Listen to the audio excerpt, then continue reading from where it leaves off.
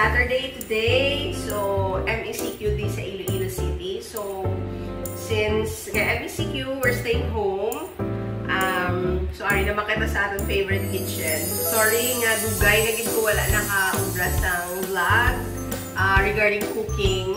Tungod nga, last few weeks ago, syempre, naglagaw ko. So, MECQ, wala lagaw. So, back in my territory, my kitchen. So, we're going to prepare our lunch today. So, before ang ato ng mga main course, una kong taanay ang ato nga dessert. So, very easy lang na siya. Today, I'm going to share with you my recipe for foods for the gods. So, let's start! Let's start baking! So, what we have here, meron kita flour, prunes, actually, almonds ni siya, yung crush ko siya, and then, ang ating brown sugar, butter, eggs, baking powder, and baking soda.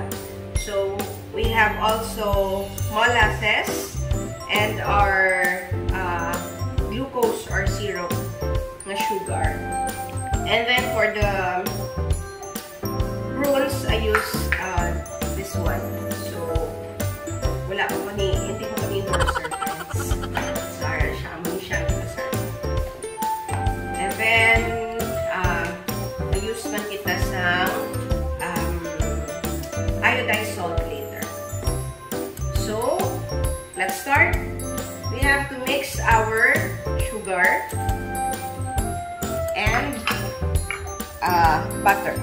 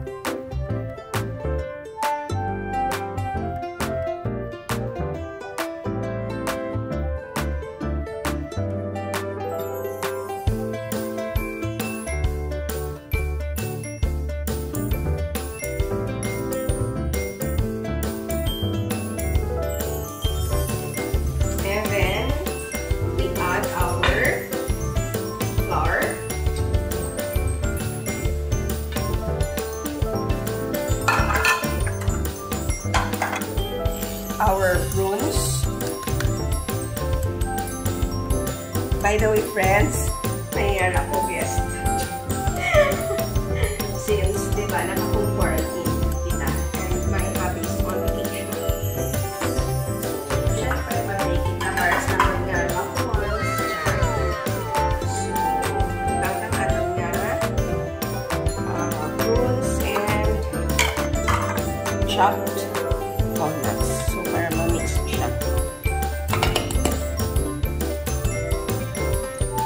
Once again, I'm going to use my spatula. So, awalan niya siya.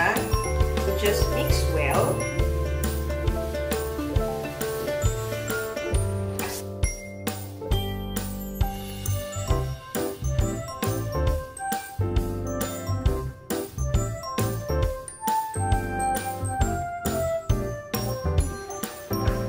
May nag-react pala, friends. Woo! Patanaw atong akon nga manog, video hilang akon nga manog. Na, siya, friends. Malugmak na siya, friends. Akon nga, sis. Papansin, kaya press tulong ka lang. Video na gani. Nag-videographer, video na yung ako naman yung nabda. Pero sa food lang, una pa natin siya katakaon at ko na bake.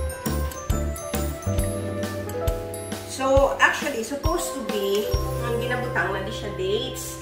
If may ara ka dates. Pero, since nga wala ko dates, ang ara lang it available sa akin nga cabinet.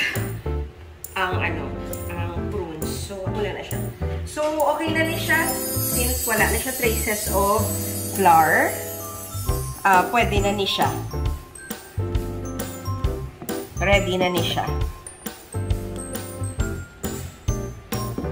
So, meron kita di baking pan. Actually, I already preheated my oven para nga ready na siya. So, every time na nag-bake ka, dapat nag-preheat na kita sa ating oven.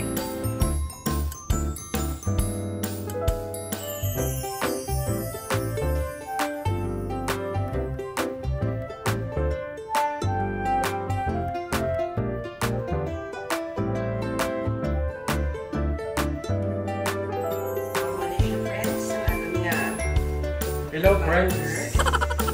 Kaya, nag-check ka papansin pala mga friends, ang ating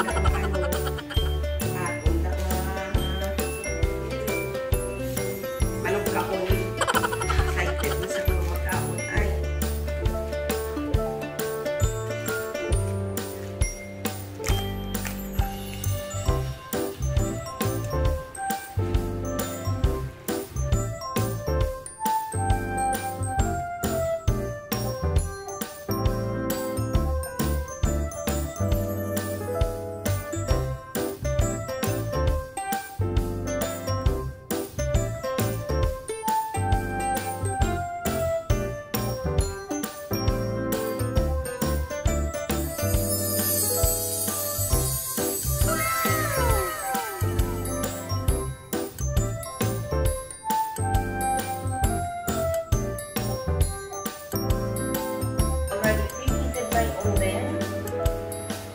Bake it at 175 degree for about 20 minutes.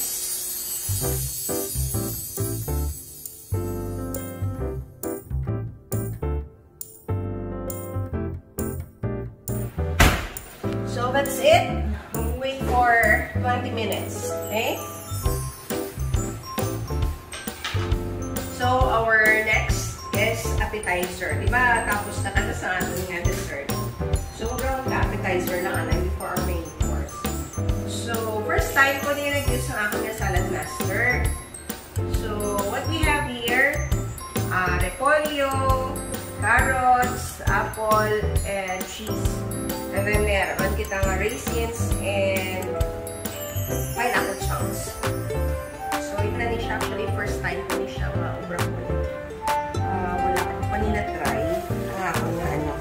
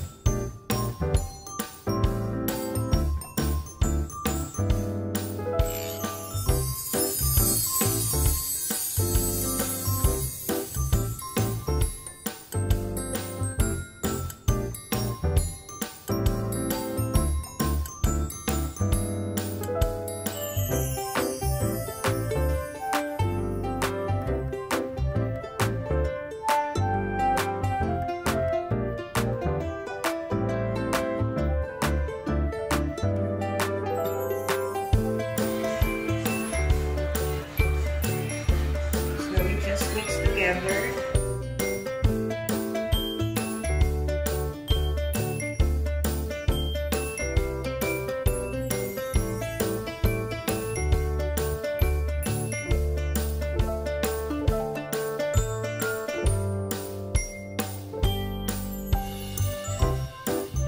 We need to refrigerate this one for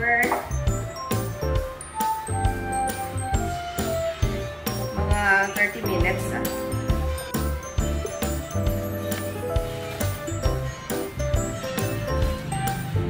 So, meron nakita nga vegetable salad. Okay? Refrigerate na siya na.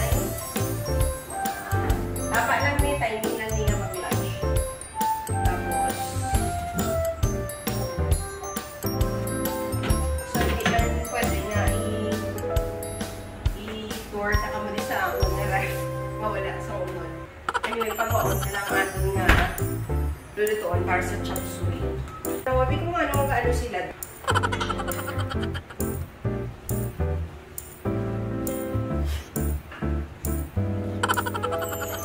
Hello!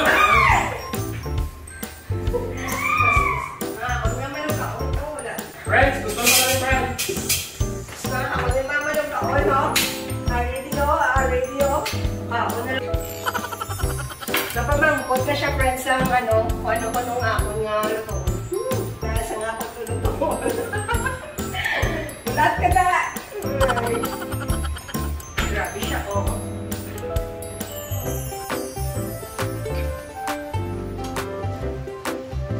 So, let's check. Luto na siya because wala naman nagkapisa. So, we need to take this one out.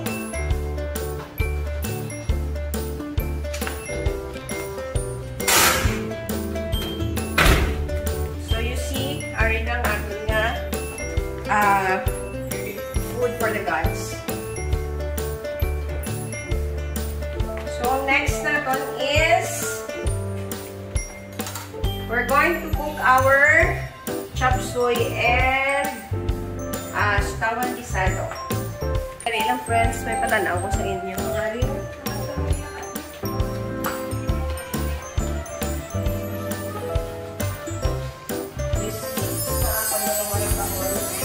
Just waiting. Just waiting. Grabe sila, oh. Tapos ako yung nagluto ako ng isa. Walang nagluto. Ako lang sila. But anyway, hindi. Paluto na kita na iba si mabutuman ang mga alaga. So, because the kitchen is my territory, murang bunta na lang dito niya. So, I'm going to use my saladmaster cookware.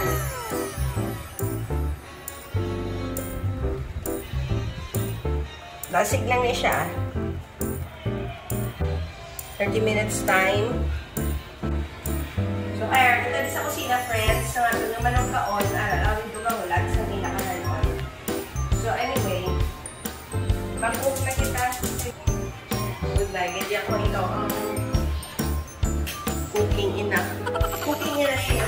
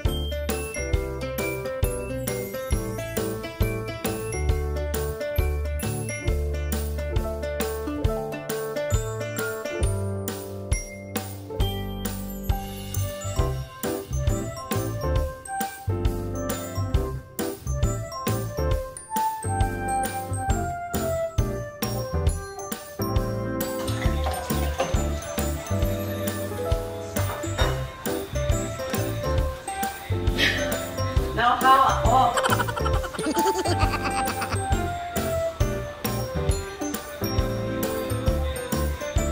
Time check, it's 12:30. Since adlaw na kami namahaw, siguro mga 10 AM na. So it's okay nga ba niya na kami nauna.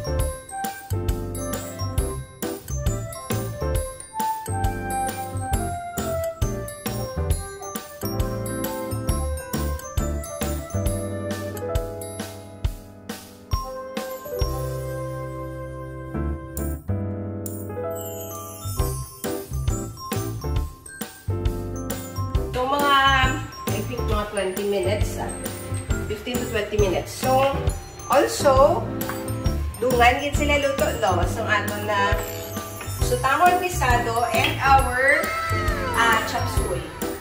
So, we are done. So, as what I have told you, our cookware can also be our food tray. Okay? So, pwede ni siya nga direkta na lang siya sa table butang. Or, I mean, food server. So, instead of transferring the nagigluto natin, transfer na pa siya. So, no need na siya natin i-transfer. So, it serves as our serving tray. So, just like this one, it's our serving dish. Okay. So, and this one also can be used as our serving tray. So, you see, buksan ka lang siya, oh. Yan. So, it serves as our tray, food tray.